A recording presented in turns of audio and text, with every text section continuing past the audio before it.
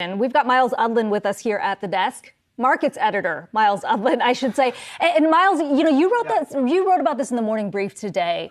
Specifically, we heard from Jay Powell yesterday saying we're not trying to cause a recession, but your case being here that the data, the projections point to the fact that that's where we're headed. Yeah, I mean, Brian and I were chatting about this as soon as he got out of the lockup and we were able to communicate again. I never have a break. It's like you look at those projections and you see unemployment going up and growth going down. And I am loath to use the word stagflation ever because it has just this, it's a political, framework, right, for how to talk about the economy. But ultimately, when you have rising prices and slowing growth, that is the scenario the Fed is forecasting that we are going to move into. So sure, Powell yesterday, Brian, talking about, 4.1% would be a historically low level on the unemployment rate. But he's still saying we're good with the 0.5% rise in unemployment. And, the argument I was trying to put forward in the morning brief today is, okay, well, it starts with a 0.5%, but maybe you live with a full percent, 2%, 3%, because they are so committed to bringing down inflation. Yeah, and kind of as a reminder here, the Fed's got that dual mandate, right? Stable prices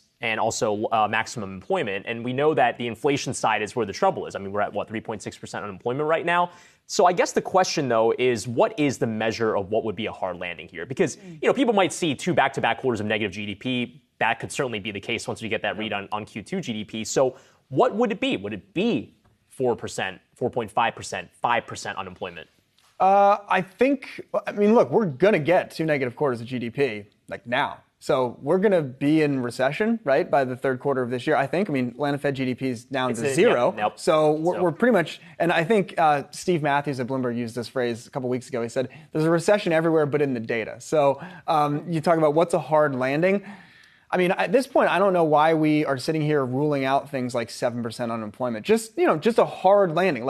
All of a sudden, you see hundreds. But what I'm saying is, why would we sit here and be like, we won't see months where hundreds of thousands of people lose their jobs? When you go into a recession, you don't know what is going to happen. We can say we think, it could be this kind of a downturn, but there are negative externalities once you enter a downturn. Well, and I guess the question here is that what it's going to take to rein in inflation given the levels that we're at right now? If we bring the Fed funds rate to 4%, we're talking about 3.4% at the end of this year. Again, pretty much doubling where the Fed was in March. I think what to me was jarring about the SEP and jarring about the fact they even went 75 is I don't know why one ought to be confident in thinking, okay, but it will stop here.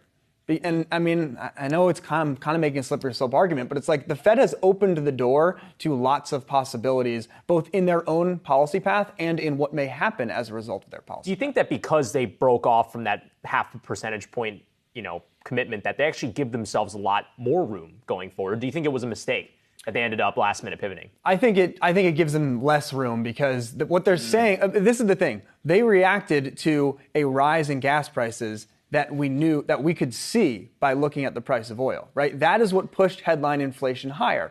They reacted to headline inflation. So now, the war in Ukraine is what's the marginal bid on the Fed's own policy. So sure, why wouldn't 100 basis points be off the table in the future?